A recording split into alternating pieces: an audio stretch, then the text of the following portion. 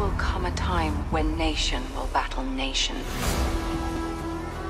When race will devour race. When brother will kill brother.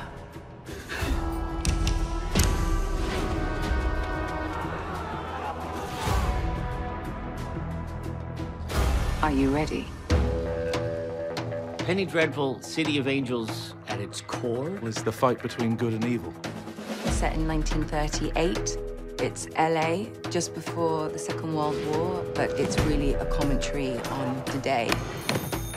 Rise and shine. I don't start until Monday. Guess what, Slick? You start in 15 minutes. You go against the cops, they'll shoot you down like animals. We're exploring a Los Angeles that you haven't seen before.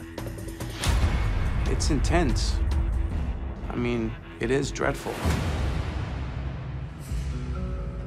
The continuity from the first iteration of Penny Dreadful to this one is the supernatural element in which monsters are present, but the main monsters are within the characters.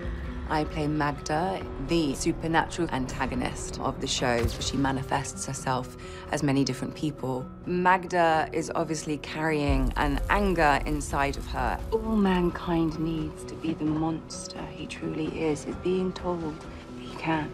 I played Tiago Vega. He's the first Chicano LAPD detective in the force. Hey, Pancho, got any more of that hair oil? It's a roller coaster of emotions that he's going through. Why'd you take me as your partner?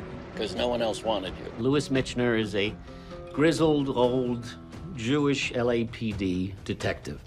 Louis is sort of the moral conscience of the show, but he does some dark things. You're a cowboy, or you're an Indian. You better choose. It is about history repeating itself. Where are we supposed to go? Where you came from. The rise of white nationalism. America first. The dangers of demagoguery.